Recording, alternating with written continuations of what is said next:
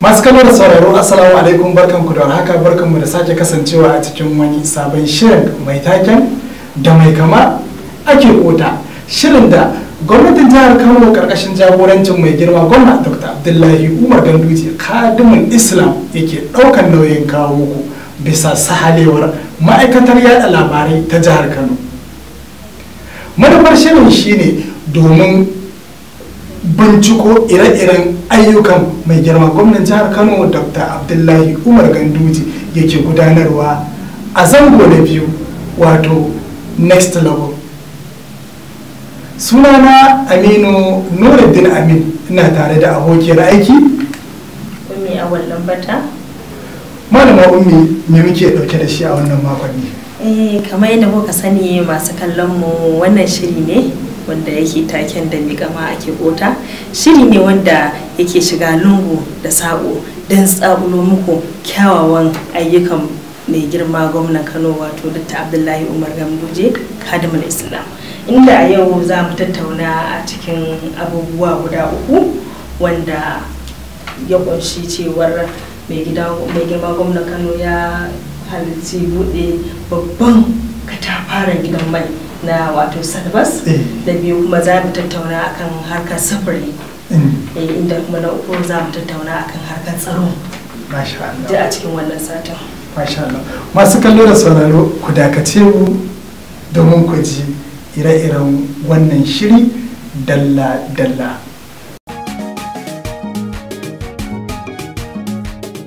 To masu kallon mu, barkanmu da dawa a cikin shirin nan namu na taken da mai kama ake kota, inda za mu shiga cikin shirin gadan-gadan. Mana Aminu, kana da labarin cewar wannan katafaren gidan mai wato Salvas Oil and Gas, inda ya yi bikin buɗe shi har mai girma gwamna da Abdullahi Umar Ganduje ya halarci buɗe wannan gidan mai. A malama Ummi, shi wannan gidan mai an yi ittifakin cewa duk Najeriya ba gidan mai katafare irin wannan shi gidan mai. Gidan mai ne wanda ya kunshi abubuwa daban-daban, kuma abin zai baki mamaki, mamallakin wannan gidan mai matashi ne irin. Hakan ya ja hankalin mai girma gwamna Dr. Abdullahi Umar Ganduje ya mashi wannan matashi kara domin ya je ya bude masa wannan gidan mai kuma ya sa albarka.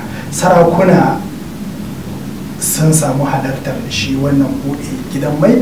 Akwai mai girma mai martaba sarkin Rano ya shiga, da kuma manya-manyan 'yan kasuwa, uwa uba da mai gidan shi wannan Salvas Oil and Gas wato AA Rano, shi ma ya samu halartar wannan buɗe katafaren gidan mai. Wato gidan man nan ya kunshi, kamar yadda na gaya miki, abubuwa daban-daban, wanda akwai wajen aski na maza, akwai wajen gyaran gashi na mata, akwai katafaren kasuwa a cikin wannan gidan mai. Ga kuma shi wannan gidan mai fa da muke magana a kai zai aiki ne awa 24. Sun ebi ma'aikata sama da mutum 170 da wani abu a cikin wannan gidan mai. Kuma gidan man nan da kika gan shi akwai hostel, wato wajen kwanan ma'aikata duk a cikin wannan gidan mai. Masu kallo da sauraro, kada cika ku da surutu, ku biyo ku ji irin jawabin da shi mai girma gwamnan jihar Kano Dr. Abdullahi Umar Ganduje khadimul Islam ya yi a wannan waje.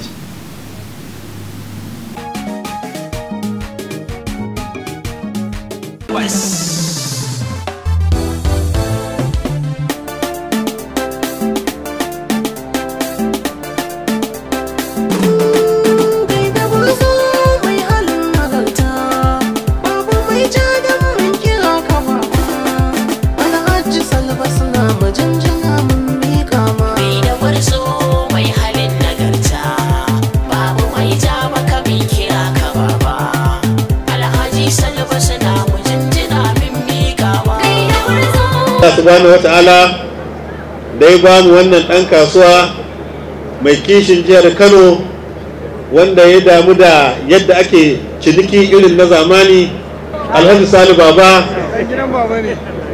Ashe ma dan gidana ne.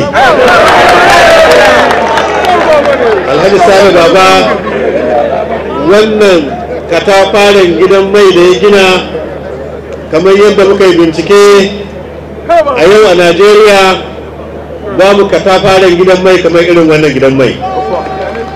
Gashi kuma ya yi shi da abubuwa da yawa wanda za su taimakawa ma'aikatan wannan guri da kuma wanda za su sha mai a wannan guri, har ma da wanda suke bin wannan doguwar hanya, domin idan an duba ga masallacin juma'a, katafaren masallacin juma'a an gina. Wannan babu shakka bayan ma ciniki wato yana neman lada ga Allah subhanahu wata'ala. Na tabbata wannan masallaci, duk wanda ya salla wannan masallaci akwai lada da shi mai wannan gidan mai zai samu, kuma sadakatul jariya ce, ko bayan rasuwarsa zai ci gaba da samun lada saboda wannan katafaren masallaci da ya gina. Sannan kuma ya ɗau matasa har 174 wanda suke aiki a wannan guri. Sannan kuma wannan gidan mai za a sai da mai awa 24, wato duk wani lokaci da ka zo, ko da rana ko da daddare, za ka samu mai da za ka sai a wannan gidan mai. Sannan kuma ga katafaren ofis ya gina, wanda za mu shiga mu gani irin abubuwa da ya sanya a cikin wannan ofis. Sannan kuma ga plaza inda za a sai da kayayyaki, wanda ka zo ka sha mai kuma ka shiga kasuwa ka sai abin da kake so. Sannan kuma gashi yadda ya tsara gidan mai, motoci 64 za su sha mai a lokaci ɗaya. Saboda haka wannan gidan mai babu layi, babu jira, kana zuwa za ka sha mai. Sannan ga hanya da shugaban ƙasa yake ginawa, hanya daga Kano zuwa Zaria, zuwa Kaduna, zuwa Suleja, zuwa Abuja. Wannan hanya gashi ana sake gina ta. Sannan kuma gwamnatin jihar Kano, kamar yadda kuka sani, tare da haɗin gwiwar 'yan kasuwa, ana kasuwar duniya ta Kano. Ga tunan gini ya yi nisa sosai da sosai. To wannan kasuwar duniya ta Kano za ta ƙara haba-haba na ciniki, za ta ƙara jawo manyan motoci da ƙananan motoci, kai hamma da babura, hamma da keke napep. Duk wannan haba-haba za ta ƙaru, wannan kuma alheri ne ga wannan gidan mai. Saboda haka mai wannan gidan mai kayi hikima, kayi dabara, kana da ƙwazo, kana da martaba. Allah kuma ya ƙara maka ƙwarin gwiwa. Sannan kuma zai amfani da wannan dama in gaida ubangidanka, wanda a wajensa ne ka koyi wannan ciniki, wanda shi ne ya raya ka, Allah ya taimake ka har ka kawo wannan matsayi. To Allah shi ma Allah ya saka masa da alheri. Sannan kuma muna tabbatar maka cewa gwamnatin jihar Kano, kamar yadda ka sani, yau Kano tana ɗaya daga cikin jihohi da ake zaman lafiya. Wannan kuma zai taimaka wannan ciniki sosai da sosai. Kuma za mu ci gaba da ba da tsaro domin duk masu ciniki su gudanar da cinikinsu ba tare da an samu tashin hankali ba. Muna matuƙar farin ciki sosai da sosai da wannan gidan mai, katafaren gidan mai wanda ka riga ka gina. Muna so mu yi amfani da wannan dama mu kira manya-manyan 'yan kasuwa da ƙananansu a ci gaba da bunƙasa harkokin ciniki a jihar Kano, domin Kano ta yi suna. Kano ita ce cibiyar ciniki ta Najeriya ta Arewa. Kano ita ce cibiyar ciniki ta ma wasu ƙasashe na yammacin Afirka. To kun ga dole ne 'yan kasuwa su zo su taimaka wa wannan harka. Daga ƙarshe muna gode maka, kuma Allah ya sa wannan katafaren gidan mai zai ci gaba da bunƙasa kuma Allah ya kare shi, Allah ya taimake mu gabaki daya. Assalamu alaikum wa rahmatullahi ta'ala wa barakatuh. Malama Ummi, kin dai ji jawabi daga bakin mai girma gwamnati a Kano Dr. Abdullahi Umar Ganduji. Haka ne, wannan abu ya ƙayata sosai, inda shi ma mai wannan katafaren gidan mai wato Sale Baba Salvas Rano ya yi magana a cikin harshen Turanci, inda kuma bisani shi ma mai gidan shi AA Rano ya yi magana.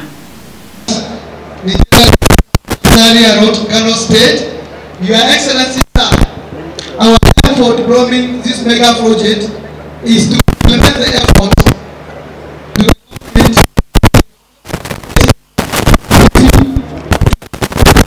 our fellow citizens and meet the needs of our customers by delivering video service. Your Excellency, you may wish to know that this mega station employ a total number of 172 staff. Many thanks goes to His Excellency Dr. Abdullahi Umar Ganduji, Cardinal Islam, for segregating conducive environment for the growth and the development of the business in the Kano state. There are no doubts Nigeria has the capacity to flourish once government policies are good. Equally, our thanks goes to our mentor, our father, Alhaji Abdullahi Rano, from whom we learn a lot and we are still learning in the writing. Ya ce ya gina wannan gidan mai ne domin samar da ayyukan yi ga matasa da kuma sauwaƙawa matafiya da kuma bunƙasa tattalin arziki a jihar Kano da Najeriya.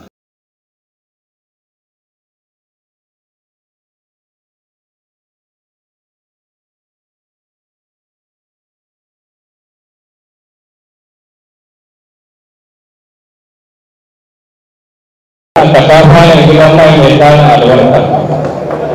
Ba za mu tara irin gudunmawa da mai girma gwamnan jihar Kano ya bayar a gina gidan wannan mai ba. Domin lokacin an samu matsala da hukumomin ba da wannan takardu na gina gidan mai har aka samu matsala aka zo aka rushe ginin da aka fara yi. Daga baya kuma mai girma gwamnan jihar Kano ya yi amfani da girmansa da tunaninsa da kuma son ci gaban masana'antunmu na mai, ya kira mu ya ce da Allah a zo a yi hakuri a gyara takardun nan, a zo a ci gaba a gina gidan wannan kamar yadda kuke gani yanzu, wanda na san wanda yaro da gina gidan mai ya yi kokari ba na wasa ba.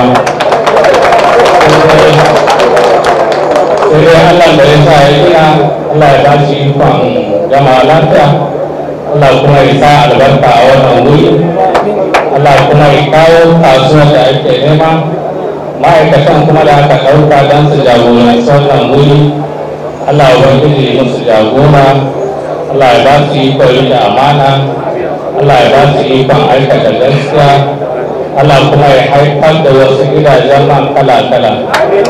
Ana matuƙar godiya kuma ala hakika yanzu ya kai wani lokaci alfahari da gina gidan mai, domin yawanci shi ne abin da ya rage muke ɗaukar mutane aiki daga mutum 1 zuwa mutum 50, 30, 40. To ga wani ma yanzu ya ce ya ɗau mutum 140 da wani abu, 170 da wani abu. Wannan ba ƙaramin abin alfahari ba ne ga yankinmu da kuma jihar mu. Ya kamata da girma Excellency duk wanda ya taso da wannan gagarumin aiki goya masa baya, domin yana kawo rage ko fati a ƙasa da transport da muke da shi da gidajen mai da sauran ayyuka. Alal hakika muna ba da gudunmowa wajen ragewa mutane raɗaɗin zafin aikin yi. Da wannan nake godiya ga mai martaba daga mai girma gwamnan jihar Kano da mataimakinsa da Umar Nasir Gawuna, da mai girma sarkin Rano, da mai girma sarkin Gaya, da wanda suka zo daga gurare daban-daban. Allah ya mai da kowa gida lafiya, Allah ya saka da alkhairi, Allah wanda suke da niyyar yin irin wannan ko abin da ya fi wannan, Allah ya ba su ikon yi da kuma ikon gama lafiya da kuma fatan Allah ya ba da lafiya da zaman lafiya a wannan jihar Kano da kuma ƙasa da baki ɗaya. Assalamu alaikum. Malama Ummi, kin ji irin yadda wannan taro ya gudana? Gaskiya ne wannan taro ya abu ne mai kyau da aka kawo shi cikin jihar Kano. To kuma sai za mu je harkar tsaro, amma za mu je hutun takaitaccen lokaci, idan mun dawo za mu dora.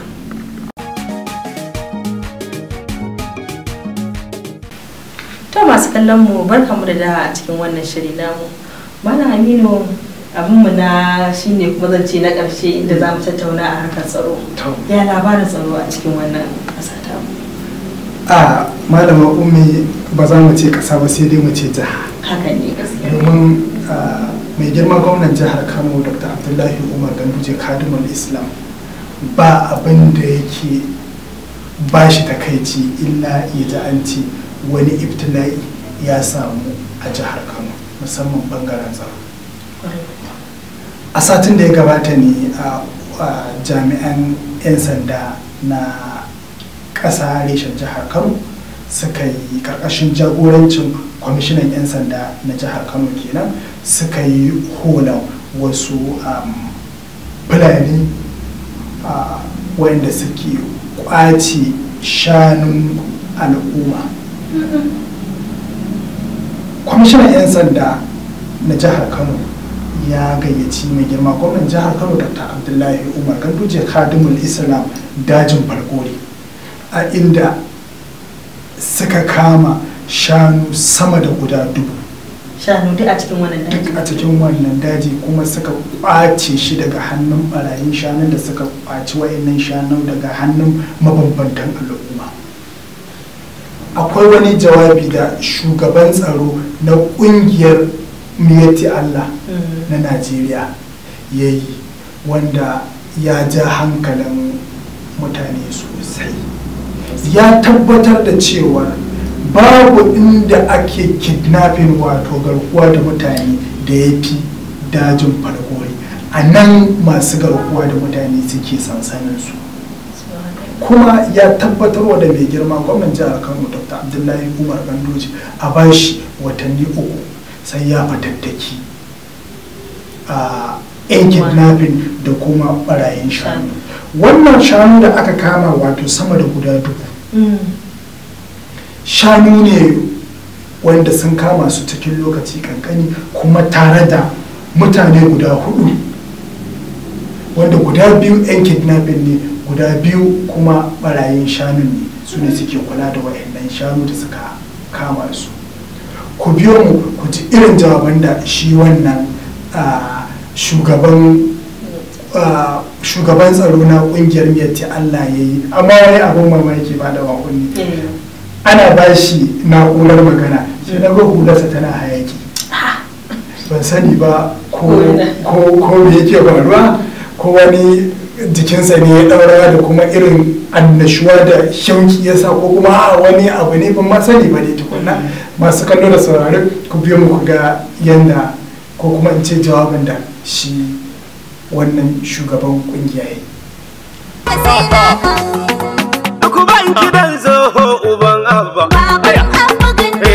uban abba Ganduje, Ganduje gatan abba Ganduje, kai abba ga babanka Ganduje, ka bi ubanka kai abba.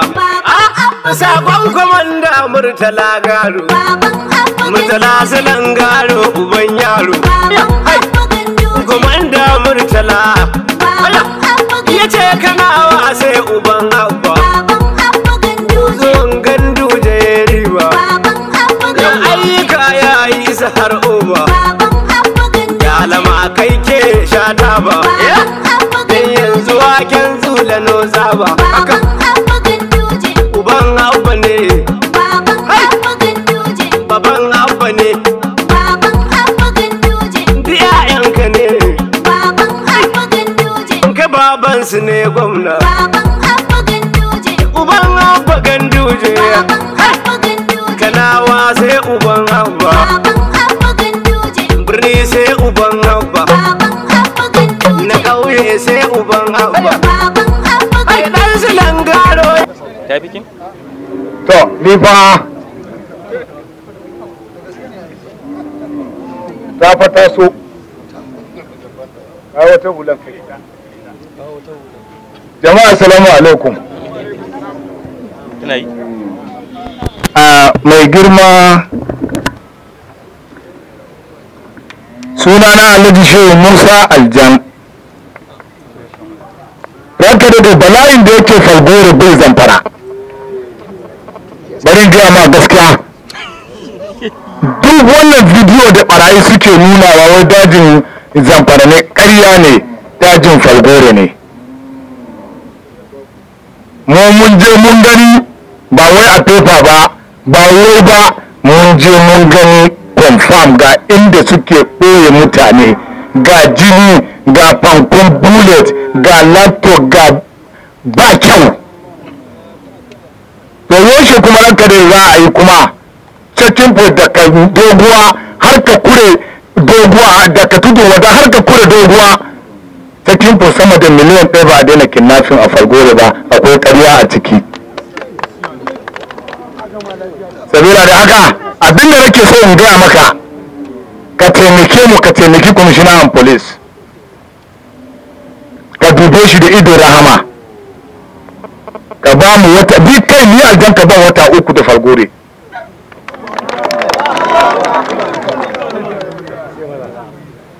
Ka taimake mu. Yanzu ka ga wannan makaman da wayannan shanu duka kwana nawa muka yi kubarin nasu da haɗin kan kwamishinan police da officers na Kano, kwana nawa, shekara nawa ana Falgore ba yi shi ba.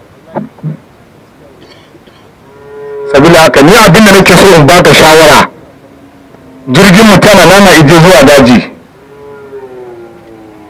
ka dubi kwamishinan police ka zauna da shi, akwai maganganu na gefen ka da shi na alheri wanda za ka buɗa mana, ka bar mu da dajin Falgoren kawai kar wani shiga mana, ku bar mu da su kawai. Mu kuma na maka alkawari, magana wai gwamna wani gwamnoni na jin wani a kira barayi su tuba ba mu yato ba, wallahi ba za mu kira barayi ya tuba ba, ku bar shi kawai. Ku bar su kawai, ƙarya ne. Yaushe za a yi ɓarawo ɗan yaro ƙarami a kai masa miliyan, yanzu ga kidnappers da muka kama, akwai wanda suka saci injiniya, ɗan ƙaramin yaro yana iya karɓar miliyan 10. Ga yana kiran mai za ka masa ya tuba, ku bar mu da su. Akwai malamai, akwai addu'o'i rayuwa, ba za mu faɗi da wallahi. Sabila da haka akwai maganganu, amma wannan maganan ni da kai ne ba open ba. Sabila da haka ka gyara mana layin mu, ka rike mana commissioner police, ka rike mana officers namu, mu zo na mu gyaro ta da kai, ka bar mu da dajin Falgore, ka ga ko akwai wani shegen da zai sake kidnapping. Salamu alaikum. Ni a yanzu abu ne wanda yake dama an riga an yi tanadinsa.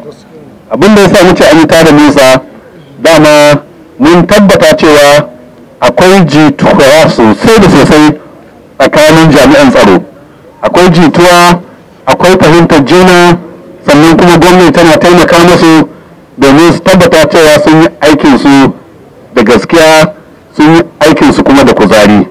To abin da kuka gani a nan shine musamman ma wato shugaban 'yan sanda na jihar Kano da shugaban sojoji na jihar Kano da shugaban yan civil defense na jihar Kano da yan vigilante group ga kuma uwa yan yace Allah, waɗannan su kuma suna aiki da masu unguwanni da dagatai da hakimai da sarakuna masu daraja ta ɗaya domin a tabbata cewa jami'an tsaro suna samun cikakken labari na masu satan mutane, masu satan shanu da kuma barayi. Idan da an haɗa hannu ga baki ɗaya ba, to ɓangare ɗaya kawai ba zai iya wannan aiki ba. Saboda kai na gode wa jami'an tsaro da haɗin kai da suke bayarwa. Sannan kuma muna gode wa ƙungiyar Yati Allah. Ƙungiyar Yati Allah ta fahimci cewa lallai babu shakka Fulani yau a Najeriya mutane ne wanda aka ɗauke su ne ɓarayi, su ne masu kisa, su ne masu yin duk wani abu wanda hukuma ba ta yarda da shi ba. Amma babban abin da aka kasa fahimta shine Fulanin nan da ba sa ilimi, wannan shine ainihin makasudin abin da yake faruwa. Idan yaran Fulani ba su yi karatu ba su yi karatun zamani ba su yi karatun addinin musulunci ba su koyi sana'a ba, to kiwo da ake irin kiwo na yanzu, wannan kiwon ba mai ɗorewa ba ne. Dole sai an shiga kiwo irin na zamani, kiwon irin na ilimi. Saboda haka muna gode wannan kungiya ta yace Allah, musamman wato shugaban tsaro na yace Allah na kasa ga baki da gashi ne aljai, muna tabbatar maka cewa za mu baka haɗin kai kamar yadda ya kamata, domin musamman wannan dajin na Falgore ya zama da ba a mai da shi dajin Sambisa ba. Kamar yadda muka bayani jiya din da muka karbi tasawira ta yadda za mu tsugunar da duka Fulani masu kiwo. Mu a nan abinda muke nufi shine za mu duk kokari da za mu yi Fulani da suke kiwo mu zaunar da su guri ɗaya domin mu ba su abubuwan rayuwa wanda 'ya'yansu za su girma da cikakken ilimi. Kamar yadda aka ba mu wannan tasawira, akwai gidaje har ma an fara ginawa, akwai dam wanda shanu za su shariya, shi ma za a fara ana zanen wannan dam, amma yanzu haka nan ba da umarni an fara yin wato rijiyoyi na burtsatse da tanki na sama wanda zai amfani da sola, wanda za a fara amfani da shi kafin a tabbatar cewa an sami isasshen dam wanda sani su za su shariya. Sannan kuma akwai asibiti na dabbobi saboda kula da dabbobinsu. Sannan kuma akwai asibiti na su kansu Fulani din. Akwai kuma kasuwa da za a yi saboda sai da nono. Sannan kuma akwai wuraren jami'an tsaro, ofishoshin jami'an tsaro domin a tsare lafiyarsu. Idan ba an yi irin waɗannan abubuwa ga baki ɗaya ba, to da wuya a shawo kan wannan al'amari.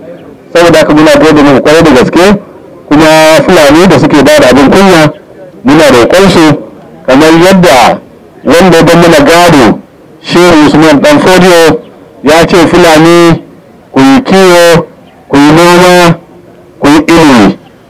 Amma sai ya zama na Fulani abinda kawai suka ɗau kiwo da noma suka manta da ilimi. To wannan ilimi da suka ajiye waje ɗaya shi yasa aka shiga wannan matsala wacce ake fama da ita. Duka a nan wannan shirin namu na wannan makon ya zo karshe, a madadin gwamnatin jihar Kano karkashin jagorancin mai girma gwamna Dr. Abdullahi Umar Ganduje Khadimul Islam da suke ɗaukar nauyin kawo muku bisa sahalewar ma'aikatar yada labarai ta jihar Kano, tare da abokiyar aiki da waɗanda suka ɗaukar mana hoto Abdulhadi Ibrahim da Suleiman, sai kuma Zaharuddin Ahmad da ya sa mana ido akan shirin. Ni Aminu Nuruddin Amin nake cewa Allah Ubangiji ya kai mu wani makon.